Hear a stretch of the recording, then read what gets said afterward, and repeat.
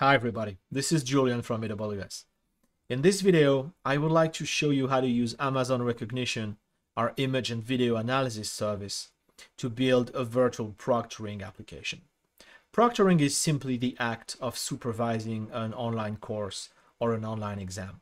And given the state of the world today, a lot of us are working from home. So whether we're students taking online exams or professionals taking online certifications, there's a strong need to verify that the person who is sitting in front of the webcam is the person who's supposed to be there, and that this person is not using an online phone or books or any resource to cheat during the class or the exam. So that's the problem we're solving today. Using AWS CloudFormation, we can automatically deploy a virtual proctoring application. And this is a web-based application that uses Rekognition for face detection, face comparison, object detection, and so on. And this uses a number of APIs in Rekognition that are invoked by Lambda functions themselves, hidden behind APIs in API Gateway. Okay, so this is a really fun demo. Let's get started right away. This is our starting point. It's an AWS samples repository that has everything that we need for the demo. So of course we can see the architecture here, and it's pretty much what you would expect. So we have a browser-based application. It's hosted in S3, and this one exposes a number of APIs. So there is one for authentication, because as an admin user you can register new users to the proctoring application. We will see how this works. Obviously there's an API that captures frames from your webcam and sends them for analysis to Rekognition, and there's the add a new user API. Okay, so all of these are handled by Lambda, and the actual Rekognition work is done by this Lambda function. So it's going to try and detect persons. It's going to try and detect objects of interest. You know, am I using my cell phone during the test or something like that? It's going to do face detection. It's going to do unsafe content detection. So I don't know, maybe I'm pulling a gun during the test. You know, who knows? Anything could happen. And it's going to try and search for a face in the collection. Okay. So it's really simple to use, and we'll actually go the full setup, okay? But before we do that, let's just fire up the CloudFormation template. So I'm using the Ireland region here.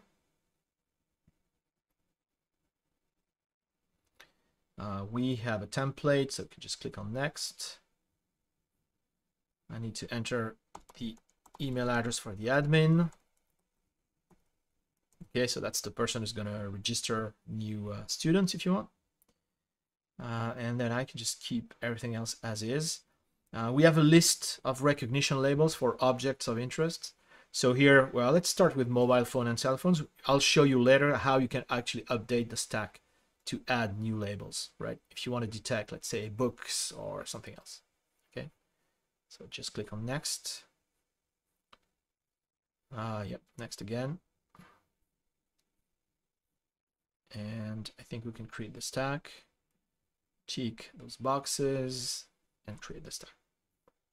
Okay, so it's going to take just a few minutes. I'll pause the video and let's meet when the stack is ready. After a few minutes, the stack is complete, and we can see all the related events here. So we created the Lambda functions and the API gateway, and there's a Cognito user pool for authentication. So it's all fine. I also got automatically an email, right, to the admin address that I specified. And yeah, we can just grab this temporary password and connect.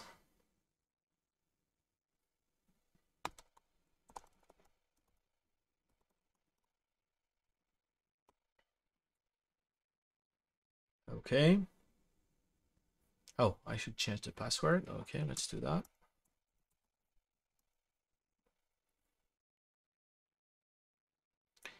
Okay, you need permission. Yes, and yes. Okay. All right.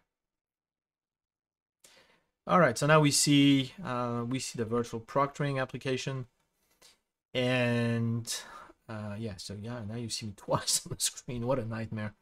So the first thing is obviously we need to add a new user. Okay, so we can just do this. So I'm gonna add myself, and I have a screenshot that I took previously. Yes. Okay, so this will get added to the Rekognition collection of faces. And obviously, when we start the proctoring application, whoever stands in front of the webcam will be matched against this collection. Okay. Okay, we can start the app now. Just click on this, and within a few seconds, we should see some information on the right. So objects of interest, 0. I'm not using a cell phone. Person detection 2. Or does it even say 3? Oh, 2. Okay. Oh, I know what it is. I think it's my painting in the back. Okay, let me remove the painting.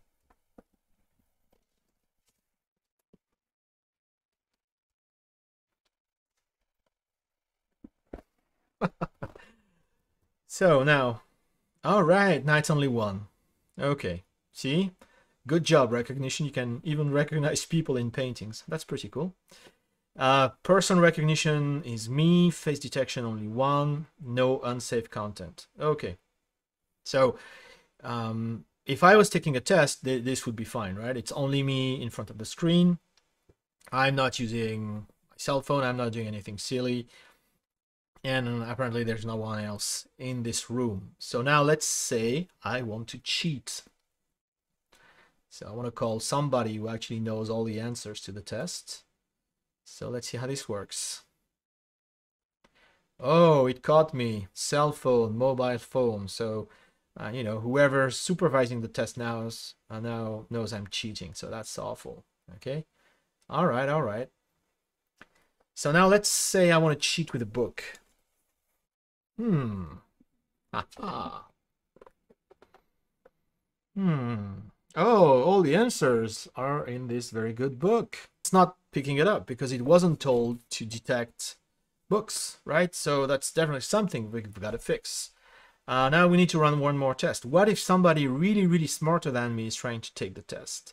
So I'm gonna call my son, who's arguably much smarter than I am, and he's going to sit in front of the cam. So come over here, and you're gonna help Daddy answer all those questions, right?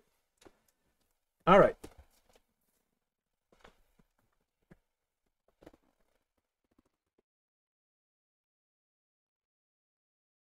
So it's one person, all right, but it's not me, right? Obviously. So person recognition is not working here. And if I'm showing up now, hi. Okay, now it detects 2 persons, which isn't good because I'm supposed to be on my own here, right? Okay, so not too good, right? I'm cheating again. Thank you. So whoever's supervising would ping me on the chat or yell at me and tell me that, there's someone else in the room. I'm not doing the right thing. See, and now it's good again. Okay, so now let's say you want to add extra objects that are detected. Okay, so let's say we want to add books. So let's see how we do this. So you would simply go back to your stack and click on update. Use the current template, and we would add labels here. So, and these would be recognition labels. So if you want to figure out the right labels, you would simply take pictures of all the objects that you don't want to see during the test and run them through Rekognition to understand exactly, you know, how they're called. But they usually have straightforward names. So if we go with book and textbook, it should be okay, right? So what this does is basically it's going to ask that Lambda function to look for additional labels. Okay, so just click on next, next, And yes, update the stack. So it's going to update the stack. I'm guessing it's gonna probably maybe redeploy the Lambda function. And I'll see you in a minute. After a minute or two, the stack has been updated, and we can see it has been updated, the Lambda function, probably packaging it again with the new labels to be detected. Okay, so going back to the application, I stopped it so that we can start it again. And let's try to get a book.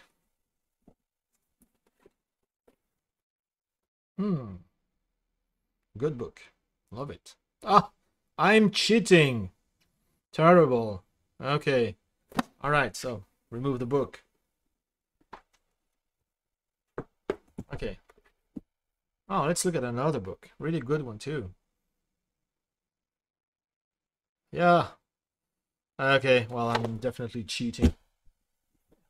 And while we're at it, I like this one a lot as well, so now you know. Okay, and yeah, I'm cheating again. See? So it's really, really easy to update this, and you just redeploy the function that detects the objects. So if you want to add more labels, that's all you need to know.